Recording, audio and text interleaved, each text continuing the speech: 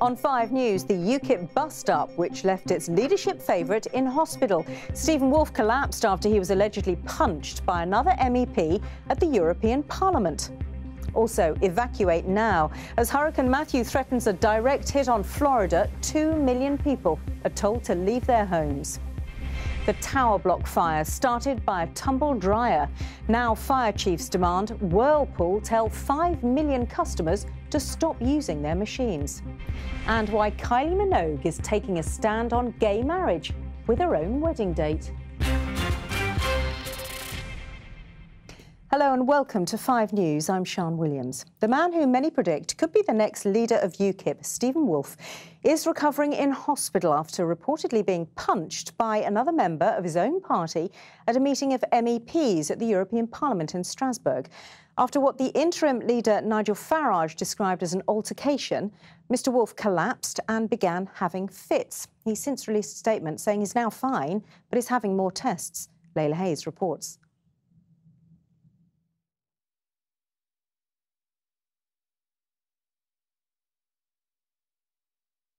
Only yesterday, Stephen Woolfe announced he'd be standing as a UKIP leadership candidate. He's now in a Strasbourg hospital after collapsing inside the European Parliament building. There are reports Mr Woolfe was punched by a fellow MEP outside a party meeting this morning, but that hasn't been confirmed. He's said to have had 2 epileptic-like fits after collapsing, but this afternoon he issued a statement from the hospital saying, "The CT scan has shown that there is no blood clot in the brain. At the moment, I am feeling brighter, happier and smiling as ever. As a precaution, I am being kept in overnight, awaiting secondary tests to make sure everything is fine." It is yet more turmoil for UKIP. On Tuesday, Diane James resigned as leader of the party after only 18 days in the job. Today, she tweeted, "My thoughts are with Stephen Woolfe and his wife and daughter at this anxious time, and I wish Stephen a speedy and full recovery." Fellow MEP Paul Nuttall said he was shocked when he heard what happened. I hope that Stephen makes a full and speedy recovery, and our thoughts are with him and his family at this difficult moment. Stephen Woolfe is a prominent UKIP figure and thought to be the party's best hope for leader. The current interim leader, Nigel Farage, said today he deeply regrets the altercation that took place, resulting in Mr Woolfe being taken to hospital. Stephen Woolfe is now said to be sitting up in his hospital bed and recovering well. But there are questions about exactly what happened to him and who may be responsible. So, Layla, what more do we know about what happened? Well, Sian, details, as you can imagine, are sketchy, but the reports from Strasbourg suggest that there was a heated row in this meeting of MEPs from UKIP this morning. And that basically what happened was Stephen Woolfe went outside the meeting with a fellow MP where punches were exchanged. Now, of course, none of these reports can be verified yet, but one of the reports is saying that the row was about Stephen Woolfe's apparent support for the Conservative Party and the possibility that he may have been defecting. Now, 2 hours after this altercation, he, of course, collapsed. We have just moments ago had a further statement from Nigel Farage. In it, he says he has now launched an inquiry into the altercation that left the MEP in hospital, and he will not name the other man involved. He's also said that this incident involved 2 grown-up men. It was not seemly behaviour, and it makes UKIP look violent. Well, the details of this incident may not be clear, but what is clear is this is not a good day for UKIP. No. Layla, thank you. At least 2 million people in Florida have been warned to flee their homes as Hurricane Matthew heads straight at the American state. The storm, with winds of well over 100 miles an hour, has already caused major devastation across parts of the Caribbean. Well, Florida's governor told residents today, "Get out. This storm will kill you." Julian Drucker reports.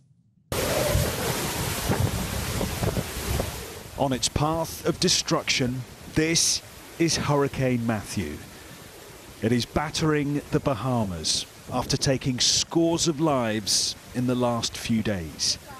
This is what winds of 125 miles an hour look like.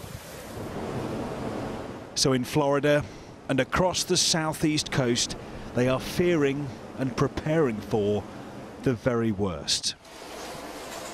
Nearly 2 million people have been urged to leave their homes, one of America's biggest ever evacuations. Here in Fort Lauderdale, hundreds are packing themselves into this local shelter. Others have chosen not to heed the advice, instead stocking up on last-minute reinforcements. Some of those choosing to stay received this warning from Florida's mayor. If you're watching and you live in an evacuation zone, you need to leave now and get to a safe zone. If you're watching and you're in an evacuation area, get out. Don't take a chance. Evacuate, evacuate, evacuate. Fox News extreme weather alert. Hurricane Matthew moving closer to the United States.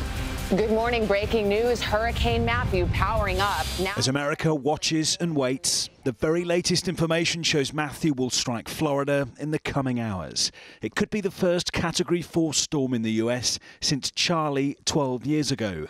And once past Florida, Georgia and South and North Carolina could be hit next. But it is Haiti which has suffered the most from Matthew. Along with the devastation, thousands have been left displaced.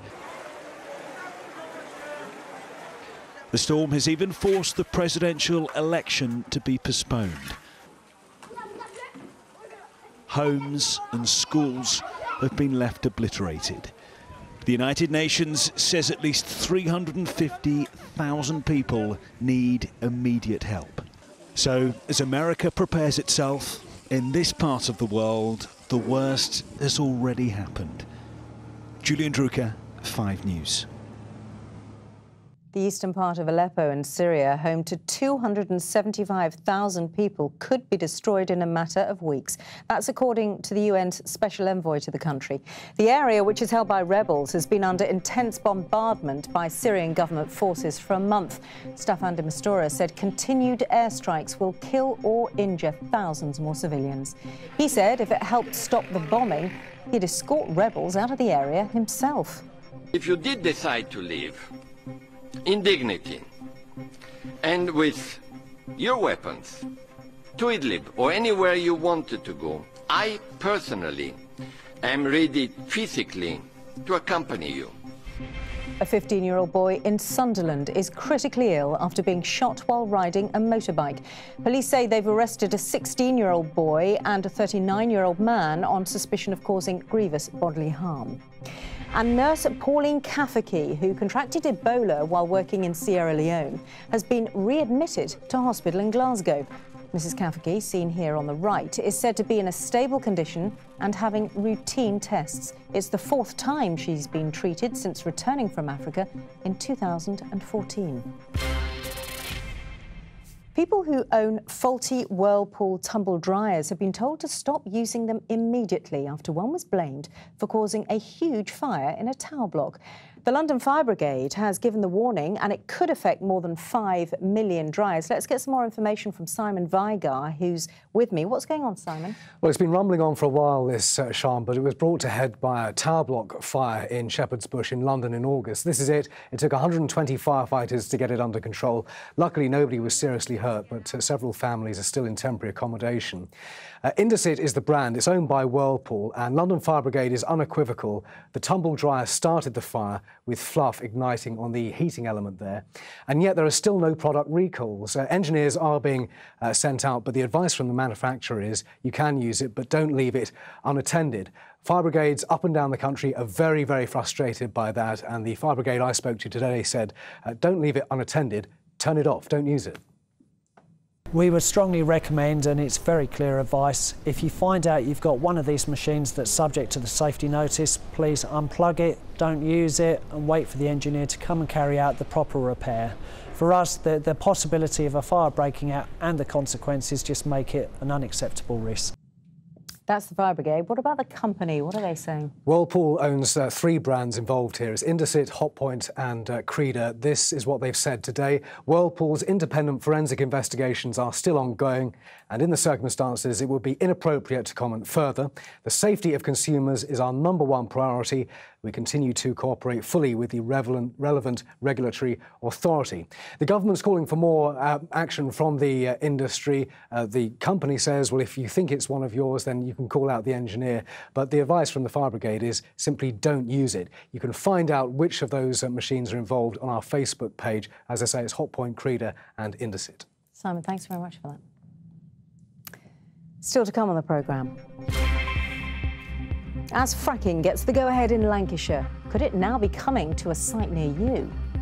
And the smartphone generation, but are children getting more messages than sleep at night? When I wake up, I probably have 1,000 messages. You wake up with 1,000 messages. All that and more after the break.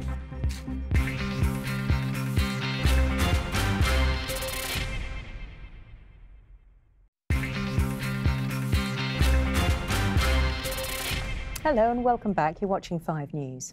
Local residents opposed it. Environmentalists protested against it. The council rejected it. Today, though, the government gave the go-ahead to fracking at a site near Blackpool in Lancashire. The landmark ruling could have implications across the country. Ministers say it'll be great for jobs and for our energy needs. Frankie McCamley reports. It's caused anger in locations across England and is one of the most controversial environmental issues in the country. But today, a landmark decision has been made by the government to ignore a council's decision to turn down an application for fracking, giving it the go-ahead in Western Lancashire. It's the opportunity to start exploring and to potentially unlock a tremendous resource for this country to do something about energy security and provide jobs and opportunity for people here in Lancashire and elsewhere. Do you think this is just the start of many more to come? Well, we're very optimistic that this site will be a successful testing site, and then we'll be able to see what comes next. This is the first of its kind for a number of reasons. The government has never overturned a council's decision before, and the fracking that will take place will incorporate methods that have never been used before in the UK. And this is the site that's been given the go-ahead, just on the outskirts of Blackpool. It'll be the size of 2 rugby pitches. Up to 4 wells will be drilled here, going down 2,000 metres. That's 13 times the size of Blackpool Tower. Hydraulic fracturing or fracking remains highly controversial, with protesters coming out in response to today's announcement. They believe it will damage the economy and pollute the environment. Been through all the democratic processes that are available to us and all the legal processes that are available to us, and the government have totally ignored us. There's huge opposition to this throughout the country, and they completely ignored it. This isn't the end for you, is it? There's more to be done. Absolutely not the end. No, we will continue to fight this. We will find whatever ways we can to stop this. Which campaigners could still do, or at least delay this fracking decision by asking for a judicial review. The government, though, claims local communities will benefit first from the plans. However, Labour says if it got into power, it would ban the process. Frankie McCamley, 5 News. Parents know how hard it can be tearing children away from their mobile phones, and it seems the habit could be disrupting both their sleeping and their learning. Head teachers are warning that pupils are turning up to school tired and unable to concentrate because they are constantly checking their devices after they've gone to bed. Dominic Reynolds went to a class in East London to hear a few confessions. How many of you have ever used your phone or your tablet after your bedtime? Not a hard question for these Year 7s, but the answer might be hard for their parents to hear. Almost all of them are on their smartphones after the lights go out. I think that's everybody but 2. Now, if you don't have an 11-year-old in your household, you might not know quite how strongly they feel about their smartphones. If I don't have a phone, I don't know what I'm going to do. Maybe I'll die. 2 of the 3 I sat down with had stories of using their phone in the middle of the night. So what happens when they get to school? Next day I feel really tired and angry.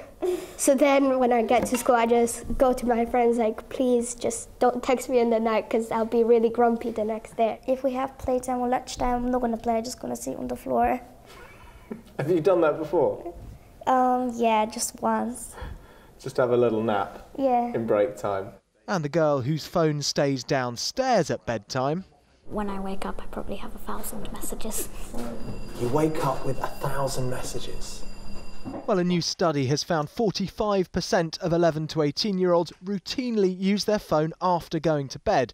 1 in 10 checks their phone at least 10 times a night. Most people are on social media, listening to music or watching films, and 25% said they feel tired during the school day as a result of using their phone.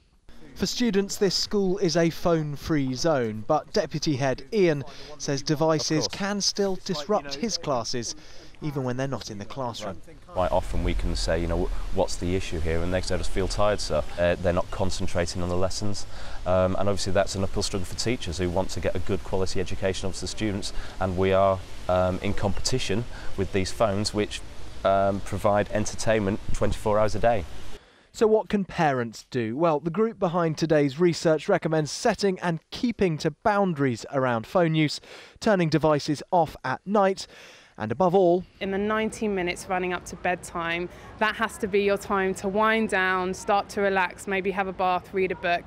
It's not time to be scrolling through and messaging people and worrying about what you've been tagged in. How many have used your phone when you've woken up in the middle of the night? The young people we spoke to said they feared switching off social media chats at night would mean missing out by the morning. Today's warning is that they'll miss out on much more if they can't concentrate in class. Dominic Reynolds, 5 News. The Archbishop of Canterbury said the Pope has been setting a Christ-like example to Christians during a meeting in the Vatican. Justin Welby praised Pope Francis for highlighting the suffering of poor people and for speaking out on climate change. In a joint statement, they said the Anglican and Catholic churches could do much together, despite their imperfect union. Health bosses say not enough is being done when it comes to the very cheap cost of alcohol in supermarkets. A report found that beer, wine, cider and spirits are often on sale for pocket money prices, with one high-strength cider costing only 16 pence a unit. Tennis officials are investigating the possibility that a match at Wimbledon this year was fixed. The Tennis Integrity Unit says it's received an alert regarding one match played during the championships because of suspicious betting patterns. It hasn't said which match was involved. And a painting that sold for around £8 million at auction has been declared a forgery. This work, The Unknown Man, had been thought to be by the Dutch artist Frans Hals. Auction house Sotheby's says it has reimbursed the buyer in full. Like many couples, Kylie Minogue and her British fiancé Joshua Sass aren't rushing to the altar after getting engaged. For them, though, it's very much a matter of principle. They've insisted the wedding won't happen until her home country, Australia, allows gay people to marry too. Here's Minnie Stevenson. Will it be a long engagement for Kylie and her fiancé, actor Joshua Sass? Well, the couple say unless gay marriage is legalised in Australia, out of solidarity, they refuse to tie the knot. As a protest, they've launched the Say I Do Down Under campaign, which is now being supported by the likes of Dolly Parton. Nice to meet the man who is marrying our Kylie. On Australian TV, Kylie's British fiancé made their feelings clear. Me and Kylie have talked about it, and we are not comfortable getting married until this law is passed. Oh. No. So you're definitely not going to... Why should we get married if we will not be getting married until this law is passed in Australia, and that is something that we've talked about and decided upon, and I wanted to tell you today on her behalf, on our behalf, that until this law is passed in Australia, we will not be getting married. And in June, thousands marched across Australia, calling for same-sex couples to be allowed to marry. There will now be a public vote there on gay marriage in February next year. All the lovers that have gone before, they don't come Kylie, who sold over 80 million records worldwide, has long been seen as a gay icon. Today, her friend of more than 20 years, Kathy Lett, told 5 News, this is classic Kylie. This is a very big and important issue to her. It's very close to her heart. And Josh has embraced her world so wholeheartedly that, you know, he's right behind it too. So it's so good that they're making this a very public issue, because it might embarrass the politicians in Australia to do something and make a change. After agreeing to one day say "I do," it now seems the only proposal Kylie will be considering is a yes to gay marriage down under. Minnie Stevenson, 5 News. Well, that's almost it. But before we go, let's have a quick look at what's coming up on 5 News tonight. I'm going to have more on that top story. UKIP leadership hopeful Stephen Woolfe, who is recovering in hospital after collapsing after apparently being punched by a colleague. So tonight we're going to be asking, is the party's leadership falling apart? Also, we'll be talking about the company behind this advert for a PA with a certain bra size. Yes, it's breaking the law, but will anyone stop them from doing it? So all that at 6:30. Hope to see you then. That's it for now. Kirsty McCabe has the weather next. I'll see you at 6:30. Thanks for watching. Goodbye for now.